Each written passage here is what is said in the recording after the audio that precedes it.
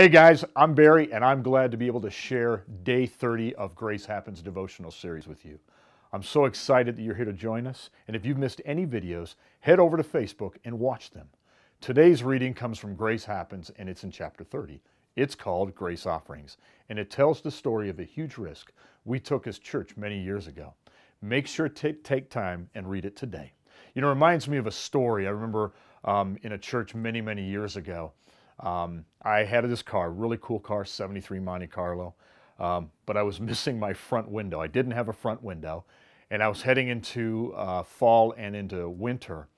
And I remember being in a place, man, I can't afford to get a new window. So I created this cardboard cutout, put it over my window, I taped it, I cellophaned it, did everything I could throughout the winter. I remember going to a church service many years ago, and the pastor was telling us about giving unconditionally, giving with everything you have. And I remember thinking to myself at that time, in my wallet, I don't have anywhere near the money I need to pay for this window. But it was everything I had.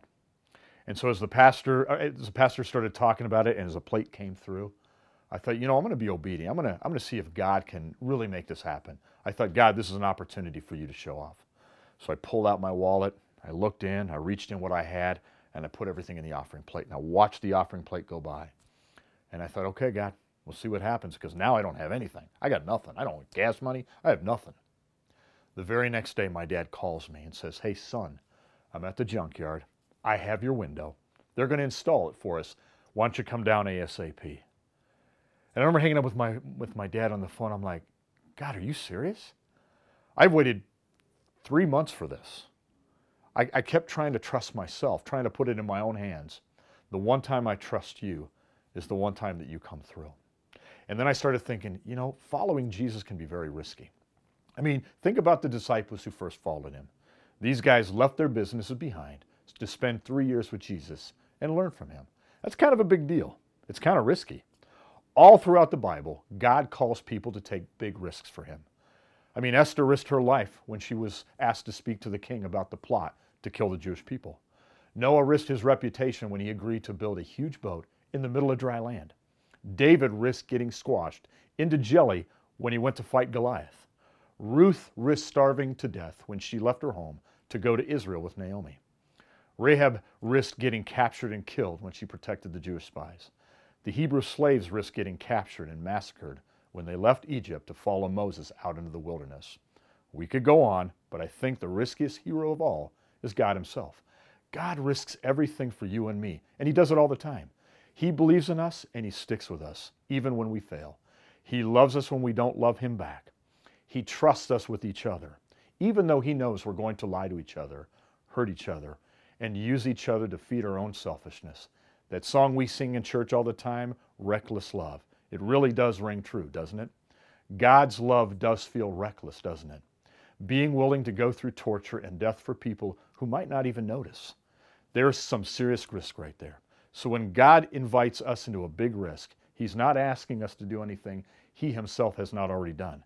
And he knows that the risk of where life is. He knows the more comfortable we are, the less of his heart we're going to be able to understand, because he's an adventurer. So what's the risk God is putting in front of you right now? Take some time to make sure it's really from him. Talk to people you trust. Check it against his word and pray seriously about it, asking him to help you to be confident in what he's putting in front of you. Keep in mind that the risks God gives us are always for the benefit of other people, not ourselves.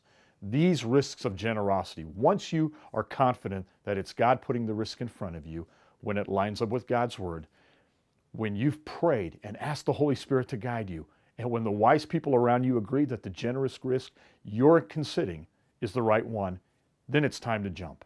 And when you do, you'll find that God is already there, waiting for you to go to the adventure with him. So here's my challenge. Today's challenge is very simple. I'm going to ask you to give a risky financial gift. The amount is between you and God, but it shouldn't be easy. Give it away and see what God does. But buckle up, because when we take God seriously enough to step out and risk, we jump into his adventure. Let's pray. Father, we love you. We thank you for the amazing God that you are. Father, thank you so much for allowing us to trust you with these amazing opportunities, Father, for you to show off. Father, as we give our gifts, we give whatever it is. Father, we give ourselves.